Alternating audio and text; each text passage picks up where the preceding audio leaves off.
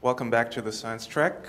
Our second talk for today will be Debian, the ultimate platform for neuroimaging research, from the Neuro group. Michael Hanke and Yaroslav Halchenko from, what is it? Dartmouth, right? From America. From America. Okay. Thanks. So, thank you. So this talk is about letting you know that Debian is the ultimate system for neuroimaging research, in case you haven't noticed that yet. And the talk is going to be split in half. So I will present what we have done over the past 5 years, and then Jarek is going to take over and talk about what we are trying to get at.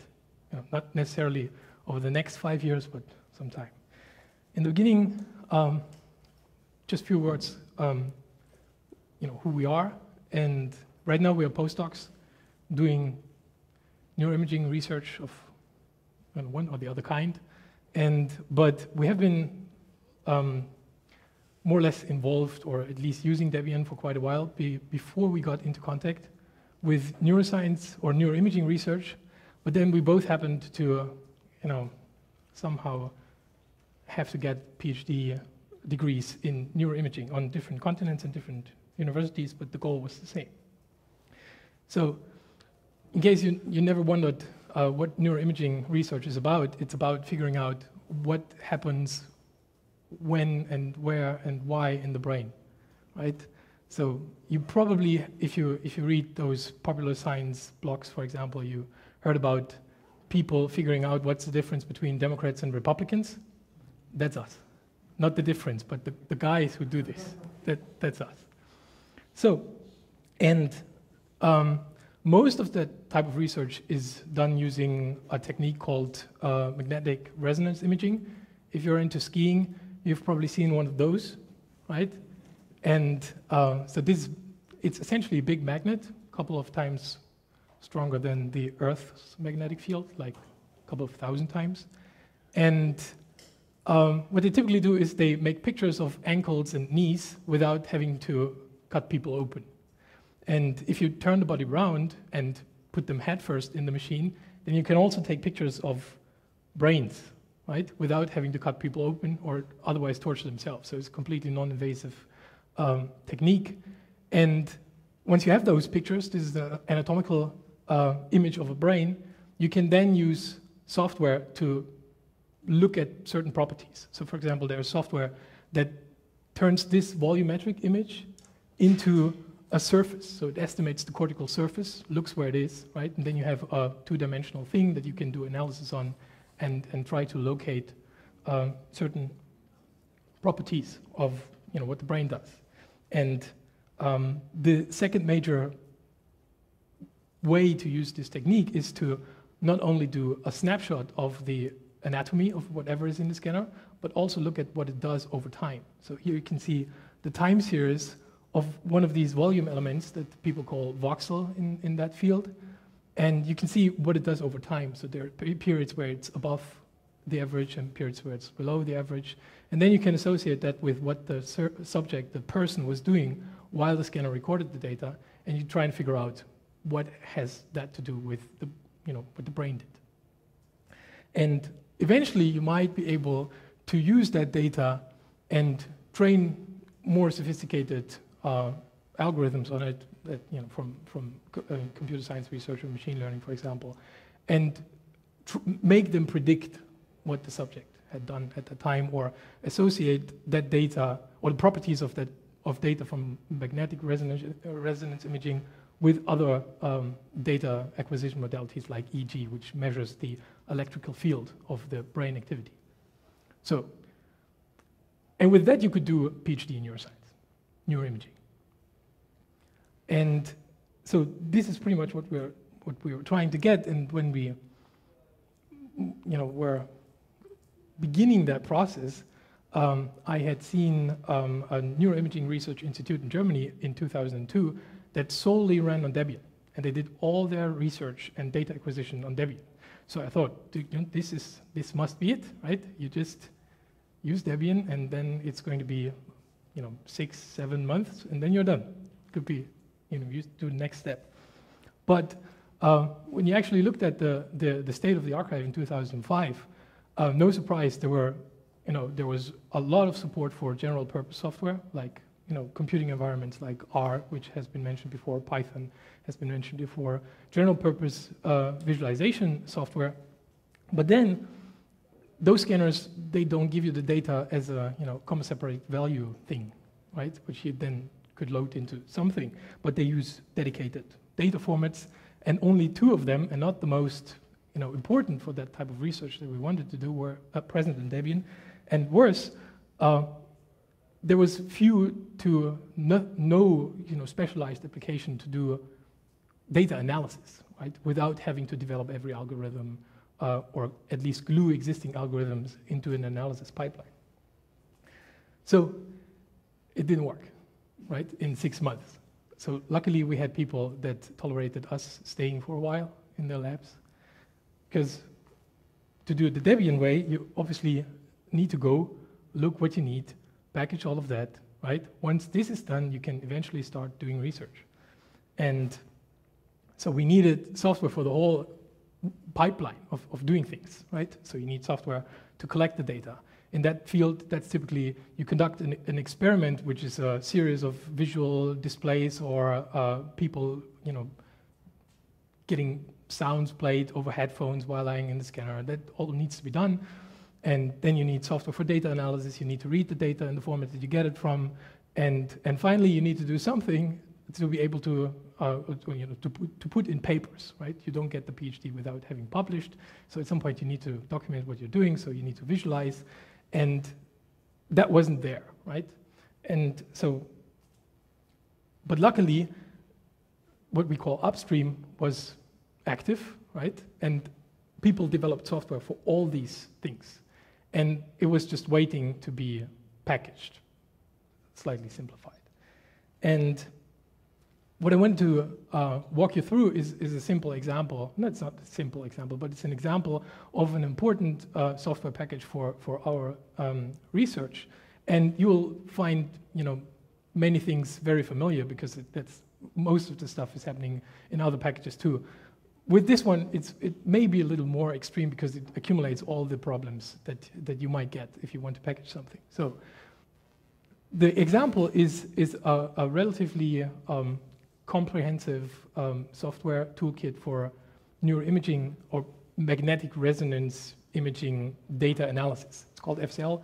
University of Oxford produces it, and its advantages are, first of all, it's well documented, so you can read the documentation, understand how it works, and they provide what they call a feats suite, which is essentially in distribution terms, it's a regression test. That's a very precious thing to have, because whatever you do to it, you can run it, and it will tell you if you've done good or not, right? And so you are actually in a position to figure out whether you compile it and use it the right way.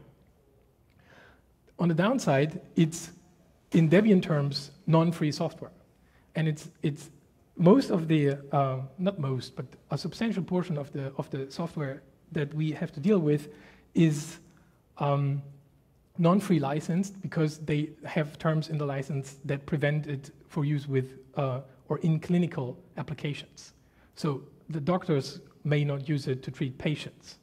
In most countries, this is forbidden anyway, because if a software doesn't have passed a certain certification process, you are not allowed to use it anyway. But they put it in their licenses, which in Debian's terms makes it non-free. So we have to deal with non-free software. And other than that, it's very similar to other scientific software projects. They have multiple developers. They come, do their PhD, develop a piece, and then they go. And as a result, you have very heterogeneous code, right? So you cannot do grep and set something throughout the code, and then you have to fix the problem, because every single sub-project does it in a slightly different way. And mixture of languages. They have a public mailing list, but they have no bug tracker and no public version control system, which is, it puts quite a burden on the packager. So if you look at the actual content of what you can download, is you have free and open source software. That's their visualization tool, 25,000 lines of code. And it's GPL licensed because it depends on Qt, which is nice. And the rest is non-free, as I said, non-clinical and non-commercial in that case too. And it's 160,000 lines of code, so it's quite a bit. And at some point, looking back at the past 5 years, it only had binary-only stuff. That, of course, that's a no-go, and you have to strip it. Fortunately, it wasn't that important and got replaced. And as usual, they have convenience copies of a lot of stuff. And because they have been convenience copied quite a while ago, they're outdated. And then at some point, it was easier to modify the copy than the original. And so there's diff, and you have to take care of that. Something Debian right now doesn't yet cope very well with is the data. They ship about 1 gigabyte of data packages, which are, not all of them are essential, but if you use it for certain purposes, then you need them. And there's right now no way to do it. And we're waiting for data.debian.org to become available. And in 2005, we also had things that would have to be packaged before FSL could go into Debian non-free and FSL view into main. So just a quick summary of what that packaging meant in terms of our biography. So the whole thing started early 2005, and then 2005 in October, there were preliminary packages ready that scientists could actually use in their research, right? So this is about the point where you think it's valuable. And Upstream was quite happy to see that packaged, and they also agreed to support it, which is it's a very good thing. And then one after another, the essential dependencies were packaged, unfortunately by other people than us. And now libVTK, I don't know if you do visualization stuff in science, you probably have heard of VTK. That's now an essential library. Half of the visualization stuff depends on it. And then we added the essential data format libraries. And finally, about 2 years later, the first component of FSL got uploaded into Debian, primarily because at that time, Jarek became a Debian developer, and the problem of asking for a sponsor for that package wasn't existing anymore. And again, a couple of months later, FSL got uploaded to Debian, and we are now, at this point, still waiting for the data packages. So the whole suite, even after 5 years, is not completely usable just using Debian sources, because about 1 gigabyte of information is missing. And as well, the regression test suite is packaged, but it hasn't been uploaded to Debian because it's again quite heavy.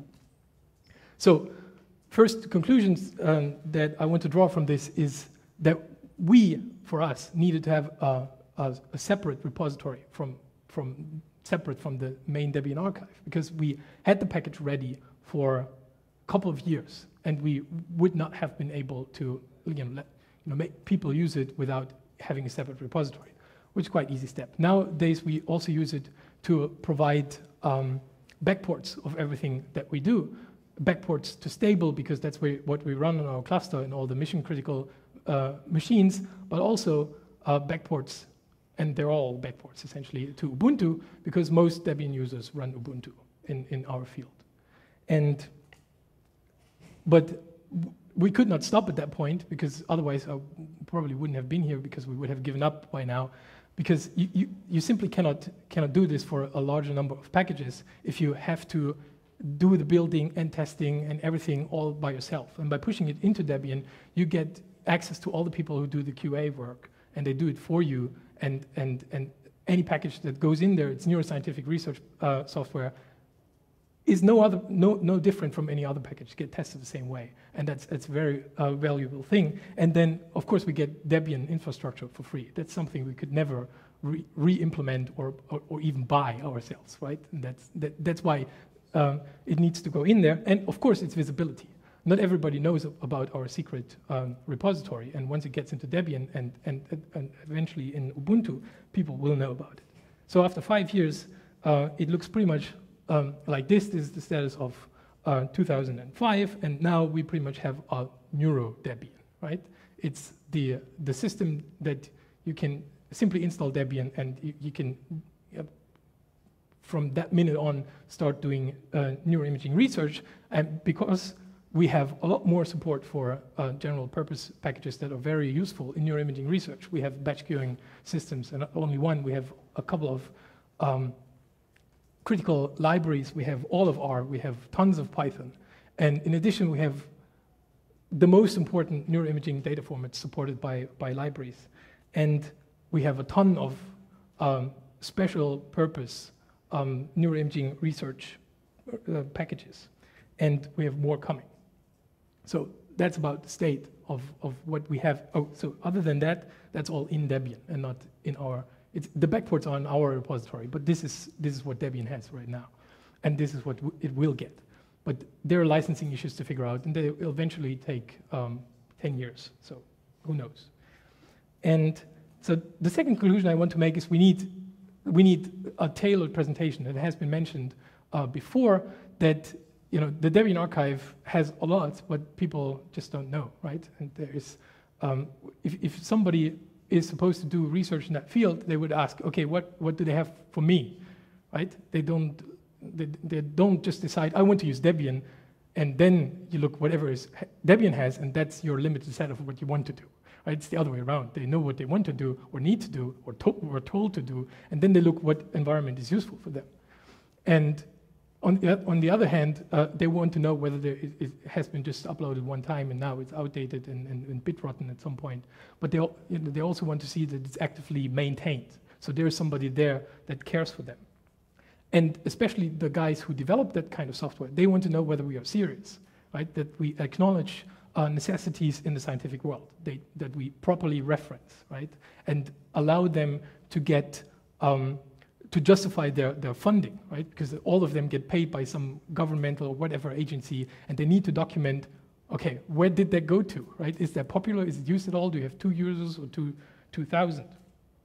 So, and we've seen that before in the talk, and the Debian Pure Blends developers have done a great job of presenting what is in Debian in a way that is useful for scientific purposes. So you have, if you go here, you can see screenshots, you can see the number of bugs, you can see the translations, you will find links, right, that you can click and register voluntarily, right, to tell the developers, yes, I'm using this. Count me on your list for justification of your grant.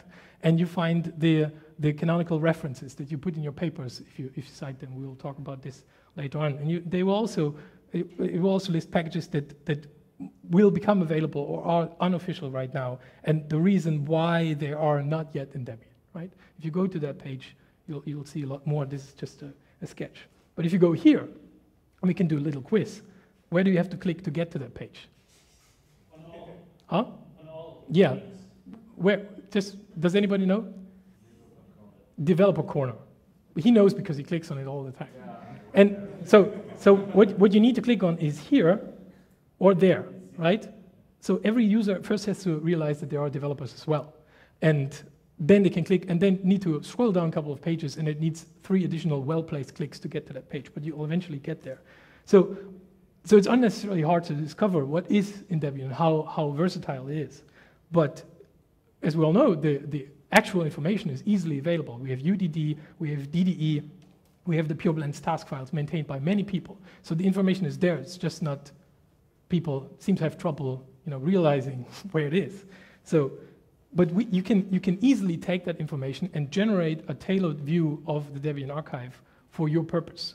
And you can do that without adding any information that is not available within Debian. So what we do is we generate something that is available on the neuro.debian.net, and we give it a fancy name. It's called NeuroDebian. People feel home because it's called NeuroDebian, right? It's a very easy thing. There is no NeuroDebian, actually, because it's just Debian plus this repository with backports, but people feel really nice. And so we take information from UDD and DDE, and we have a Twitter account, and that's pretty much it. And we link with a portal, which you are going to talk about, so I'm not going to talk about this. And for an individual package, it looks like this: package description, then it goes to the upstream homepage at first, right? And then to that other portal, to the respective entries in Debian Med and Science, then the canonical reference, then the register link. And then we aggregate popularity data from Ubuntu and from Debian and from that neuroimaging tools and resource clearinghouse, and then you get a list of all the binary packages that are available. People can just click, they get the sources, the entry, and then they are set. So, and was that anyhow good, what we've done? So people use it. This is a plot over the last 3 years. Popcorn Debian, you'll see it. So this is the actual popcorn count here, there, 300. So it's not X and not VI, right? But there's some trend. You see that big bump. That is what happens if sizable cluster gets installed and has popcorn enabled. And you see that there's general trend. But we, as I said, we not only have Debian, we also have other derivatives. So we need to put that a little into scale. And we don't have as much Ubuntu data as for Debian, but this is it's the same plot of popcorn values for Ubuntu. And what I want to draw your attention to a little piece, that's this little rocket launch there. That's what happens if a package that's already available in Debian unstable hits a release in Ubuntu, right? So this is visibility, right? People just realize, oh, look, and then they install it, and that's what happens.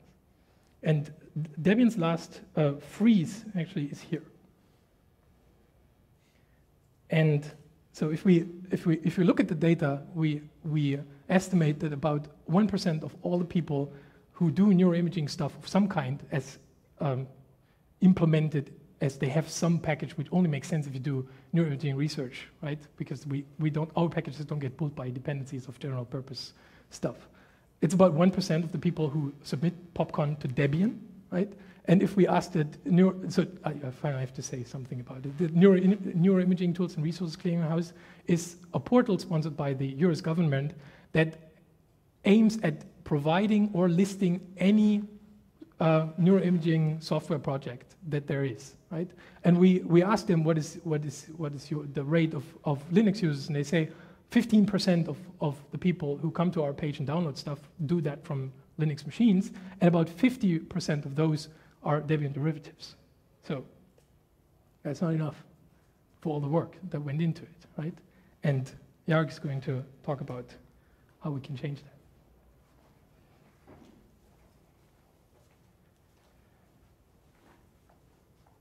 Right, one? Hey, I'm here. Okay. So you saw already first intermediate conclusions we draw, and what needs to be done so we draw more attention to our project. Well, we need to let people know, obviously, and we cannot know just within Debian community. We need to let them know at the specific scientific mailing lists where those people hang out, right? Or it's actually useful maybe to present at native conferences where also those native people hang out, right? So we did that. We went with our little NeuroDebian poster to Cognitive Neuroscience Conference not far from here in Montreal. And it was quite a nice experience. First of all, it was really pleasant to realize how many people are struggling there. And when you describe them, oh, you can install any software for your needs with one command, apt-get install, they got really amazed. And one lady from Florida, she told us her story, how she had to hire sysadmin and he enforced macOS 10 solution to her, and now everything goes just slow in that lab. So we are not only providing, seems to be the tools, we are just letting them even to be assimilated in the field so people can use different tools without any hassle on the same system. That's why to deliver the message even to bigger audience, we want to present ourselves at Society for Neuroscience conference, which happens this fall. And since probably you are not also a native audience for that conference, I just want to let you know that it's around 30,000 people attend that conference. It's huge. And there is lots of commercial companies, there is lots of agencies from the governments, and hopefully there will be Debian, which will be somewhat a precedent in those terms. And we need to not only let people know that we exist, but we also want to give them easy way to try it, right? And that's why from NeuroDebian website we provide a virtual appliance image for which could be used on virtual box, and it made people really happy. This is reviews from Nitric, the same website portal. It provides ability to review the projects, and quite a few people were thrilled. Moreover, we've used that image on our little workshop at Dartmouth for PY and VPA users, and we ran it on 16 boxes without pretty much any hassle. There was a little bit heterogeneity in OS X itself among the boxes, but otherwise it was really fine. There were literally no slowdown we did real computing, and it was really nice. And with seamless mode in VirtualBox, it becomes just an experience that you have those tools available on your native system.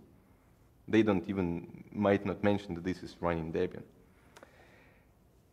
So we let people know and actually let them try, but there is a little bit more what we need to worry about. We need to work together, and this is what we realized after all those years, and you've heard already success stories when things start to move whenever you talk to upstream, right? Whenever you find a way to talk to upstream and to persuade them that they can get something from us, and we will benefit for sure if they start listening to us. So let's think about Debian as the city. And maybe it's a little bit sideaway artistic one, but still. So it's a city, it's an ecosystem which is constructed by people. And sometimes they achieve really nice results, really nice buildings, and which are constructed, engineered, and they're just natively part of the city. Sometimes there is also software. It might be state of art, it might be actually well engineered, but still it's really hard to put it into this common picture, and that's why we struggle again, people, to still be in Debian with all those tools. And it's not just the city and the buildings, it's us and the software. And when we come back to this kind of somewhat ugly looking house and maybe summarize once again what aspects do we see often in scientific free and open source software. Maybe it's not dominant in scientific free and open source software which developed by companies, but it's really common in the education. Many projects, they are developed by one person or maybe under one person's supervision, and then people rotate within a few years, so there is no consistency in the code development or even how the project is organized. And very important also that people often don't realize how they have to expose their projects, what licensing terms to put, what copyright means at all. And they don't have power to support the project. They are really eager to present the method so they could be assimilated within the field, but they're not presented well. So methods are not assimilated and project just dies. But we want to present Debian to them. How can we present Debian if, let's say, some people, although the whole article or blog post was quite positive for free and open source software, but this sentence struck me. It's so great, it's so useful, because if I change few words, it becomes our goal. To describe how to describe Debian in one sentence. It's great. Well, if we attenuate it a little bit more, I want to say that it's ecosystem, because it consists of software and people. It's not just software, it's not just platform, it's us. And we have clearly defined standards, best of breed capabilities. We have integration, we have maintenance infrastructure and actual communities to support it cost effectively. Well, cost effectively, it's usually 0 plus some hour efforts. But then we also see that those standards maybe are a little bit heavy on people. This is what John Pierce, PsychoPy guy, said in some private communication, that Debian packaging is rather more involved. You have to read whole books on Debian policies. Why do you think he thought about this way? Then he pointed me out to Debian New Maintainer's Guide, Chapter 1, Getting Started the Right Way. Well, Debian policy, sure, you probably need to read Debian policy once in your life, regardless either you're involved with Debian. Developer's reference, it's a good thing, but the appropriateness for starting the right way is already kind of aside. What would be your call for the next one?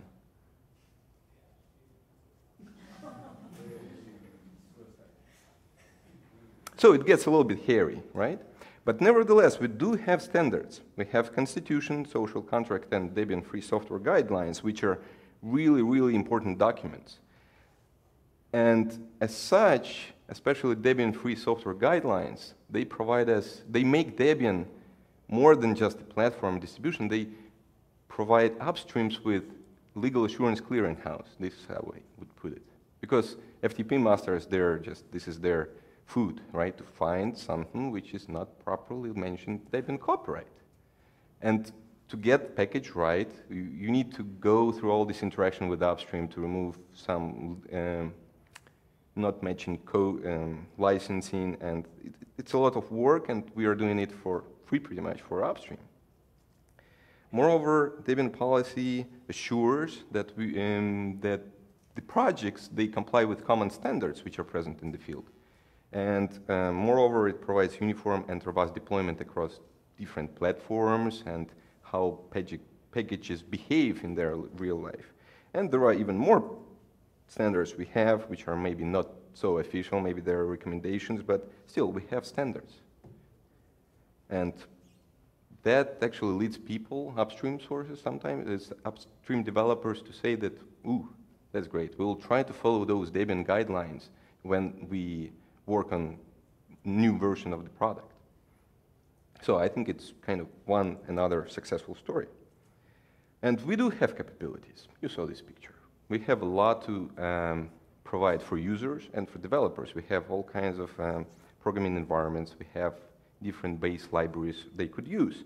And then they don't have to come up pretty much with this hairy structure of their packages where they provide all externals they need for their projects. And that's another anonymous reviewer. They're just thrilled to use it whenever they realize that it's there. And integration infrastructure. You've already heard about many things, and this is what we're delivering for upstream.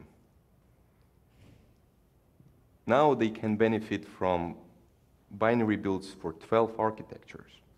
Quite often, if project, even if it claims that it's architecture independent, the code is nice, they don't have means to try it across different architectures. And if the packaging is right and they provide unit tests, we easily assure that. If unit tests fail during the build on some interesting architecture, we inform upstream. Upstream never can have such facility in there at home.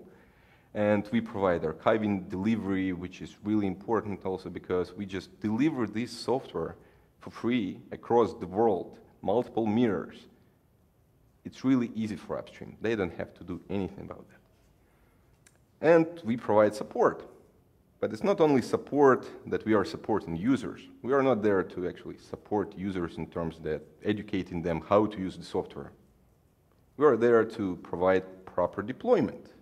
We are deployment experts. We ship software to people, and we take deployment burden away from the upstream.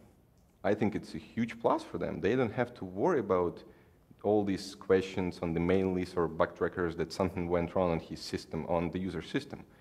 And we are also usually people who use this software, so we eat the same stuff, right? So we encounter the same bugs quite often.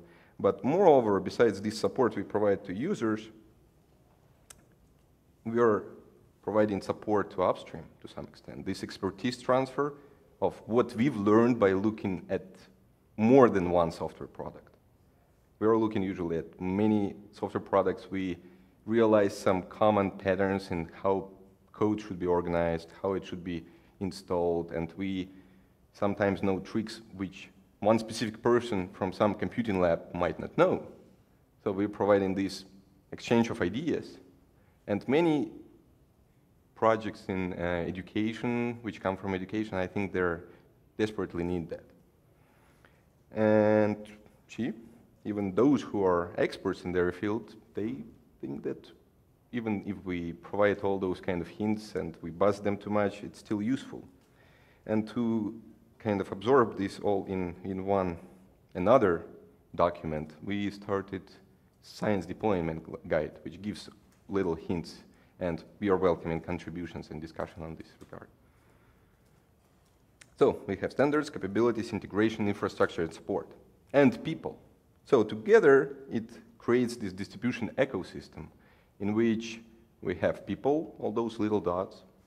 We have upstream development, which might be more closely connected to Debian whenever maintainer of the project is also a developer of the project, which is ideal situation. And there are some disconnected projects. But as you see by those all lines, those people who deal with Debian through the maintainer, they don't have to care about deployment problems, which are deployment is blue, right? And they just have to deal with those problems with other operating systems. Just nice picture to kind of put everything together, that we have also different teams within this ecosystem, and we interact among each other and with projects. Oh. So, conclusion. Debian is the ultimate platform for all neuroimaging research because it got electrolyzed. Well, that's wrong message probably.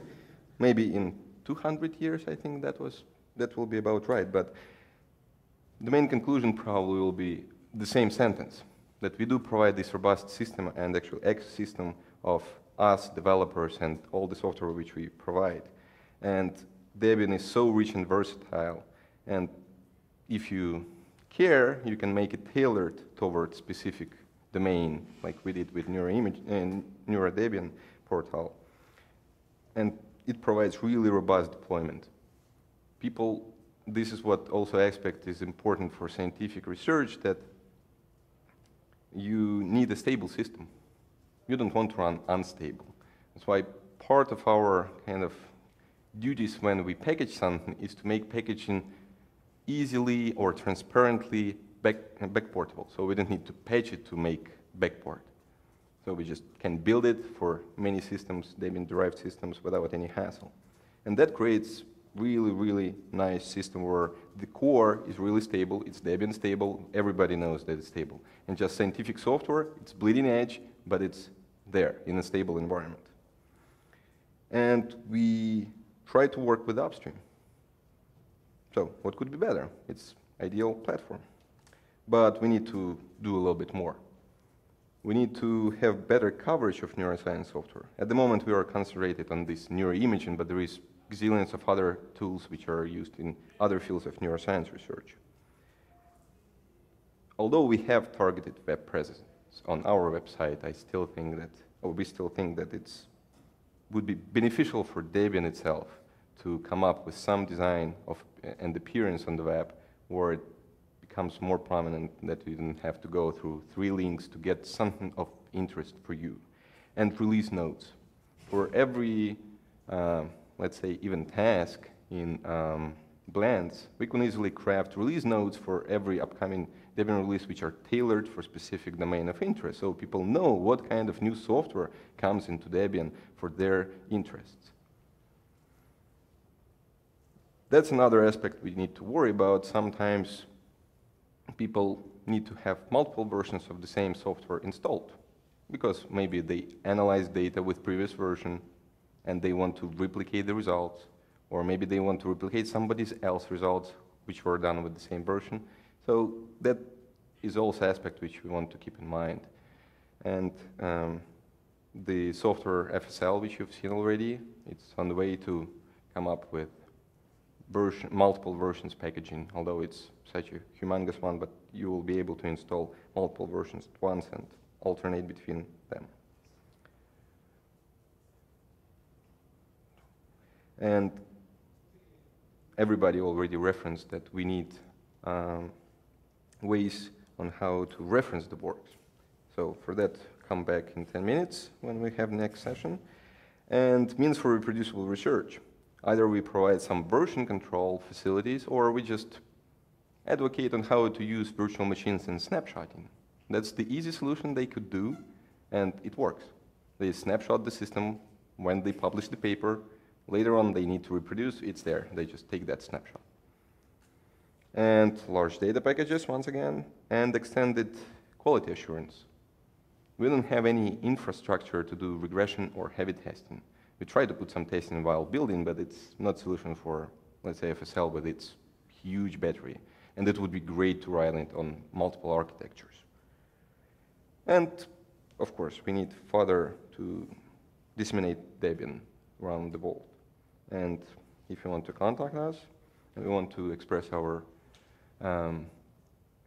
gratitude to other teams within Debian and our advisors, Stephen Hansen, James Hexby, and Stephen Paul.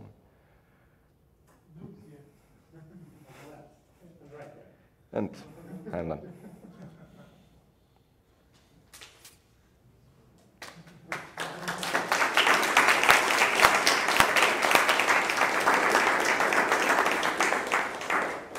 Thanks a lot for that great talk. I think it's really great that you all go out and to conferences and then push that stuff. That's really something. One so far. One so far, but apparently we'll go the second time, and I think that's really a great thing, which really will help in the long term. Any questions?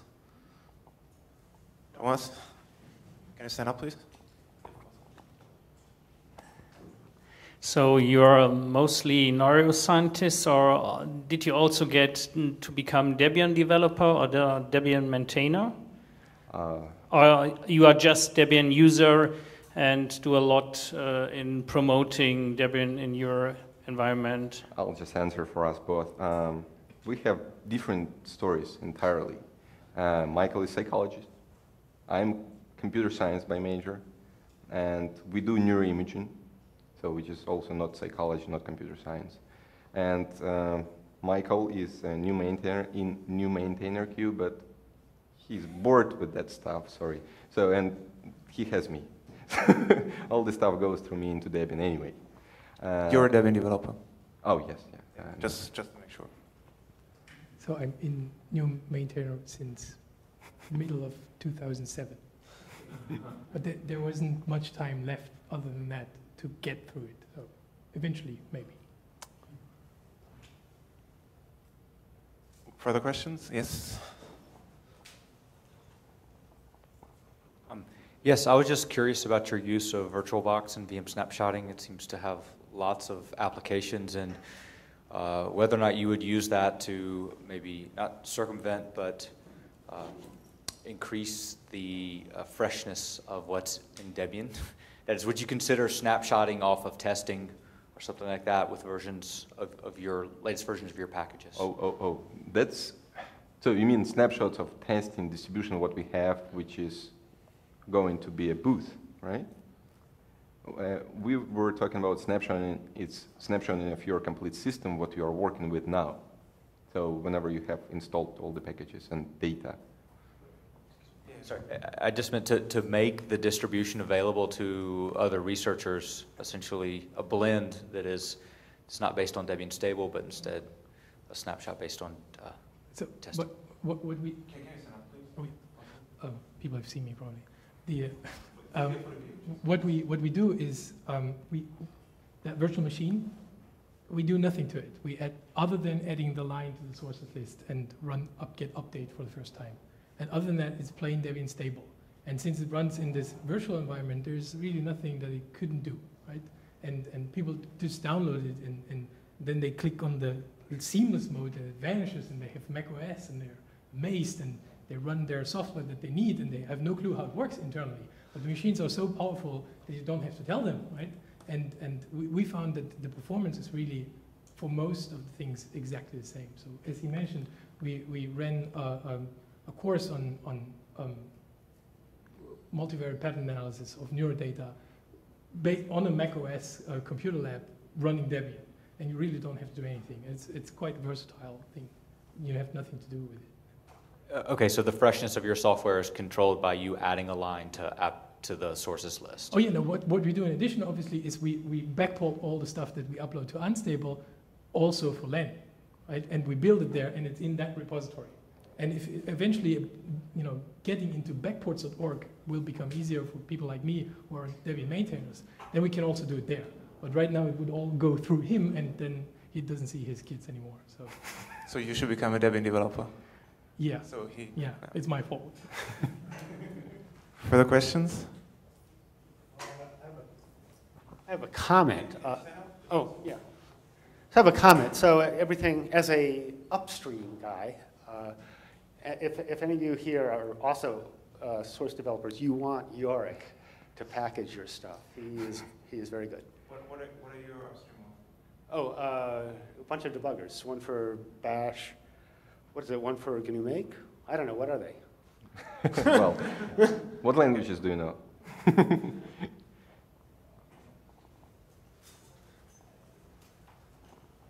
Adam? Hi, just wanted to comment on two of the things that you said, described as future development or oh, sure, future development or things that would be nice to have. One is installing multiple versions. There's already the update alternatives. I'm sure you're aware of this. Is that something that you just haven't tried or just not, or it doesn't meet your needs in some way? And the other is testing. There is, as you identified, no real kind of testing or regression testing of packages infrastructure in Debian right now. I wonder if we could talk about that a little bit, or if you have any ideas. So update alternatives is nice, and if you use it for a few tools, then it's also convenient. But for things like FCL, which really have lots of interdependencies with lots of things, you cannot just combine one version with anything else. So we need to have a way to have them available at the same time in their respective environments. And then usually what people do is they also rely on wrapper scripts that set up specific environment for that specific version with another configuration. It's complex. And then there are things that are, packaged by upstream in a way that you don't even know what version you're running. And if they release a new version, they don't change the version. And you won't know unless you figure out, what they actually changed. And that's really hard to package that in a way that you can support that if upstream doesn't want to. And sometimes they just don't want to, although people want to use it that way. So we can go as far as we can do it with upstream. Because at some point the patch size is so large that you can't, responsibly do this anymore. Because most of the things, FCL is the rare exception, they don't have regression tests. And we repeatedly run into the issue that we do good in the Debian sense, right? We remove convenience copies and link it in a slightly different way, right? And then the T distribution doesn't look like T distribution anymore. And then some head needs to be chopped off if that gets published. And it's not upstream's head because their software works, right? So so you need to have a cutoff where you say, okay, then it doesn't go into Debian because they don't want it. And if we succeed and that becomes as popular, in that specific special interest field, then we hope to generate enough of interest of upstream people to get into it. And even with that single presentation at that native conference, it seems to already have generated a lot of interest. So people now, we always came begging and say, oh, wouldn't it be nice if you, And now they come and say, oh, I have this software. It's been downloaded 80,000 times from the nirc.org.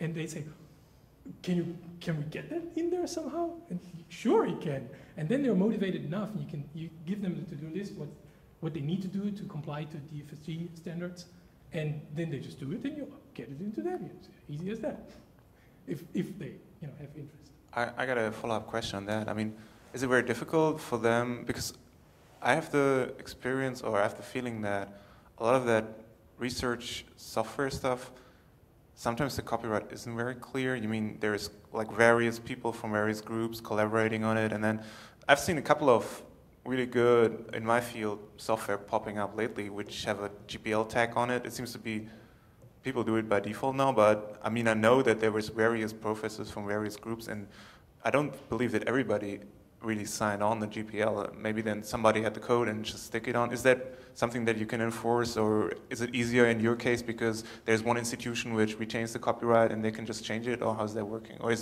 are you not looking that hard? Well, we have to look that hard, right? The thing is, there is one package which we're trying to package since 4 years now, and they're working on the license. And they're clearly violating everything that we know about free software.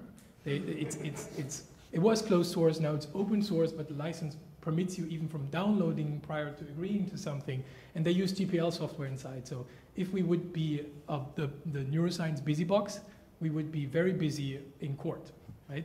But that doesn't make any sense, at least in this field, right? It's a couple of people who develop software, and it's not them who make those decisions. It's the licensing agencies of their universities who pretty much have no clue, and so they have to spend their valuable time, which they cannot do research in, to try to figure out, right? But at some point, a lot of them have sold their souls to this university administrative layer, and it's probably social work to figure it out, and not court work. And the second question for me, is there a neuroimaging task already, or how did you collaborate with Andreas for that, or are you just using? We have a few. Let's put it this way. First of all, that's the problem, somewhat of problem of tasks in blends, that they're not orthogonal. Some software could be present, many of them, right? Yes. So we can, and put in a new one for neuroimaging specifically, it also doesn't make sense, although there is one. There is imaging and imaging dev in Debian Met. There is also cognitive neuroscience, no, cognitive science or cognitive neuroscience in Debian. Yes. So, for more. And that one is Debian science. Okay. So. I think what would be really nice is, just one sec, because one problem with the tasks so far is that it would be nice if you could say, okay, Neuro DebianNet is these 4 tasks, and then they could just collapse them and look at these tasks or stuff, because, for example, now I think the biology task is basically just Debian Met Bio, and it's just one meta package, so it doesn't really make sense to click on that, so there's some problems. But I mean, one thing that, Andreas told me that, so for example, for DebConf, we now finally have the tasks in SID, and he said, well, we could also put it on the release notes when squeeze release once it's in, so that might be also something interesting for you, just having your stamp on and maybe getting quite some exposure on the release notes. If I don't know whether Andreas will actually manage to do that, but it's something for you to consider, I would say. The thing is that, so we have all those tasks, and that the web page you've seen, that's generated by a few lines of Python code. It just gets them from SVN, it talks to UDD through DDE and asks for the bits that we need. So, and we have that tailored view. Doing the same thing with the tasks interface would mean we would pretty much copy half of it and maintain it in addition, right? And then it would be hidden somewhere behind. And of course we could do that with neurodebian.net and then add to that. But that would mean we would need to make it talk to our repository as well, right? And that's because it lists also that and also the stuff that can never go into Debian. How are you actually, are you using, maybe I missed that, are you using subversion.debian.org or git.debian.org for maintaining? Everything, all the packaging, the website code is all an alias, but in Git, okay, right. So then I think it's no problem for the tasks thing to just take that. But okay, there was some more. Yeah, Thomas had another question. Sorry. I've got a question. You talked about the virtual machines that people are using. So are the users happy running this stuff in a virtual machine? Or do you think that a sort of a live CD would attract more people so they can just try it? Well, they can easily try it with with virtual machine, right? If some people had difficulty running it for some reason, then they just installed Debian in virtual machine, and then put one line in apt, and they were happily users since after. We were going to do a little research to trying to figure out either someone migrated from virtual machine into native running Debian, but we haven't done that yet. But many people quite satisfied. Some people have a not pleasant experience with running on Vista or some new 64-bit, Windows 7, right? But in general, they are very happy. And we have the situation that the people who use the stuff, do the stuff, are PhD students. And they have no choice what they should run their stuff on. Even if they know that Debian is the best, they need to struggle with, Red Hat or, God forbid, Windows, right? And then those go crazy if they download the virtual machine, and then it just does it whatever they want. And if they go into seamless mode with VirtualBox, they don't even think about that. They know it for a week, and then they just use it. There is, though, initial resistance sometimes. What I want to say, I think it's a very, very good example that you make a path between the Debian development and the users. And I think a lot of parts or people inside Debian could learn from you that we can do things much better, like the web page. I think it's really great, the example, can you find where to a certain part of software, and your web page is much more comfortable for all the users. And I think it's also very important to have people inside Debian that have contact to the developers, but also to the users. So thank you for this project, and I hope a lot of people will have a look at the video of the talk, and more people in different topics would do the same work as you do. Thanks. Thank you. Okay, there was one last question. Yeah, no, I wanted just to comment on the issue live CD against VirtualBox. I have some experience on giving Python schools, and we were using a live CD system for the students, but now we decided to switch to VirtualBox because with the live CD, of course, you typically have, for example, the firmware problem for the wireless cards and this kind of stuff. So for the average laptop, you're pretty sure it will work, and they will like Debian, and maybe will decide to switch at some point. But the VirtualBox is just much less invasive, and you are pretty sure that it will work everywhere. And this is the final selling point. Okay, then I think we should leave it at this. We can still discuss later for things. I already noted some stuff we might discuss in a roundtable from your talk. And we'll be back in like 5 minutes with new developments in Debian packaging, lightning sort of talks. See you in a bit.